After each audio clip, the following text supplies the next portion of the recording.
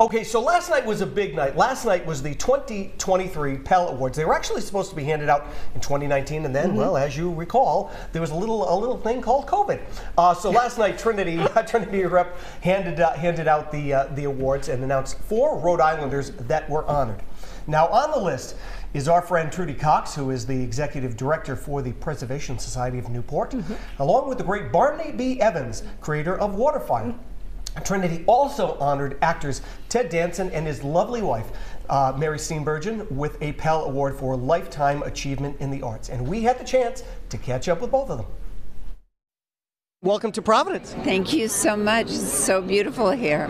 Congratulations on this Lifetime Achievement Award. Now, I just wanted to say, a lot of times when people start getting Lifetime Achievement Awards... You're about to croak? Well, you know... We don't know. If you know something we don't know, we're feeling pretty good, but... Who knows? Well, look, I mean, you folks have done so... make this interview good. No, I know, exactly. Maybe our last. So, I mean, look, you folks have done so much for the arts, and it really does mean so much to so many people. Can you talk about all of the work that you've done and what it's like to receive this award? And it's a prestigious award from Pell.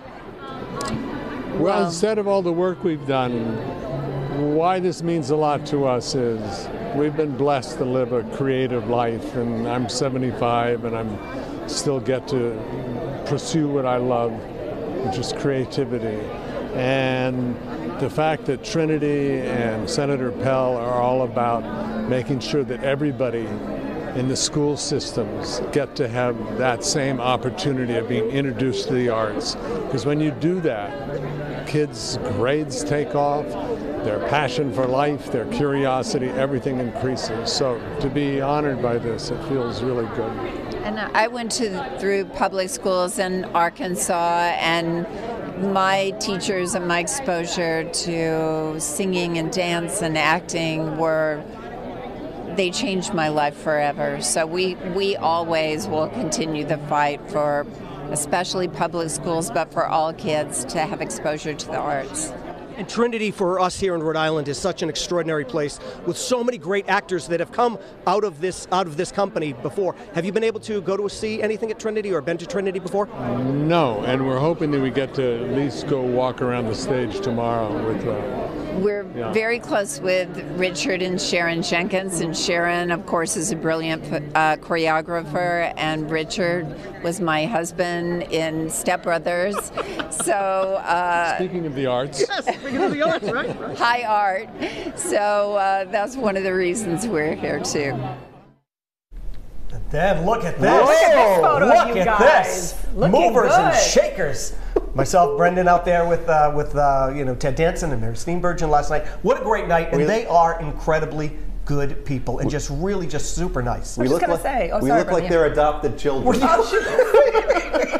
But I will say, you guys came in this morning and you were raving about how nice they were and gracious nice with their people. time. Yeah, I know these events can be so busy for them, and the fact that they just gave you guys so much time and really had a good time talking. So nice. Ted Danson and Mary Steenburgen have both appeared on Curb Your Enthusiasm many times, and they are hysterical when they're on with Larry David. So there I am talking to them about those appearances, and it was lovely. And my mother was so excited that I was going to get to meet Mary. It's all she talked about on Sunday. So at the end of our little wrap around there, Mary said to me, "Say hi to your mom." Yes, how sweet was that? I love that. And also, you guys know how much I love Cheers, and Will, you were there to witness this. I said to Ted Danson, listen to me, by the way. Of course. Recounting a conversation with the one and only Ted Danson, I told him how that Thursday night lineup was very potent back in the day with Cheers and Night Court and all those great shows on Thursday nights. Thursday night was the night that my brother and I would go to our dad's house. So the Cheers theme is really synonymous with Thursday night at Dad's from when I was growing up. And I told Ted Danson, I said,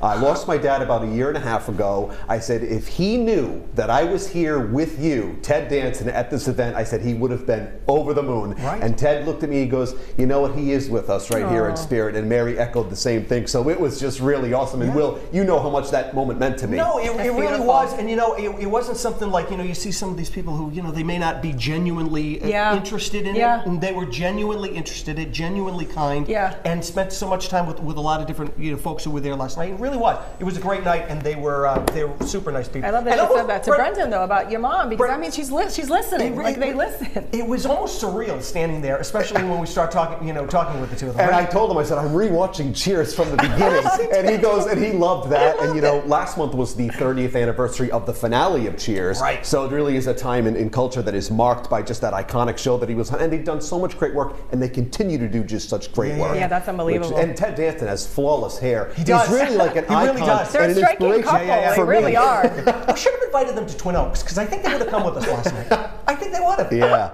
We'd be getting them the table. That's the irony, right? Yeah. Well, big thank you to them, and of course to our friends at Trinity for being included in such a lovely evening. Well, Tuesday morning is here, and talk about a place where everybody knows your name, am I right? Right here on the Rhode Show, we have a terrific show lined up for all of you. Listen to this. Our buddy Jerry DuPont from Edible Creations by Jerry is in the kitchen. We will have your TMZ update. Now, I hear that Taylor Swift is single again. Audrey, perhaps it's time for me. I think it's I think that your time has come. We are never, ever getting together. Our friend Robin from Reading with Robin will join us. And if you like cute, adorable dogs, oh my goodness, wait till you see what's going on. Our friends from Dogtopia and also Karen from Animal Talk will join us with some adorable four-legged friends. So let us not waste another minute of precious, valuable network affiliate airtime. Let's get to it and send it over to Will. Thanks, buddy.